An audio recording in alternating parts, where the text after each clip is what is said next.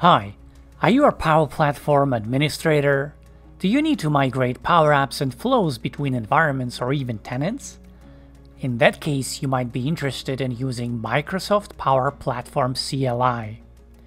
Power Platform CLI is a console utility that has useful features for administrators who need to perform a variety of operations.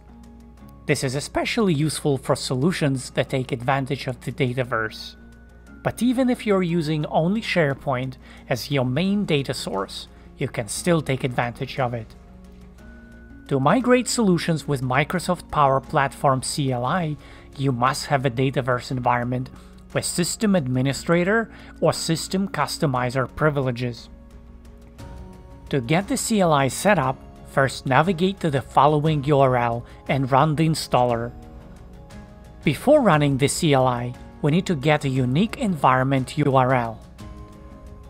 Navigate to the Power Apps portal, select an environment that contains your solutions, click on Advanced Settings, copy down the URL of the page ending with .com. We'll need it a moment later. Now, launch a terminal window.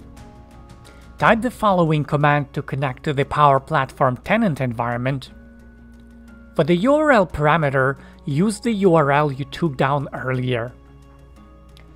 Next, to export a solution of your choice, run pack solution export. Then run pack auth create to connect to the destination environment. Finally, to import your solution, run pack solution import. If you want to fully automate the export and import process, you'll be glad to know that this CLI supports authentication via an Azure app registration. If you don't yet package your apps and flows inside solutions, now's the time to start. So what are the benefits of using solutions?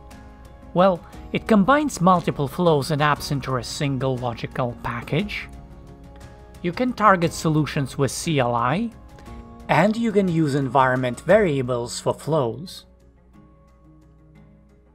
But that's the topic for the next video.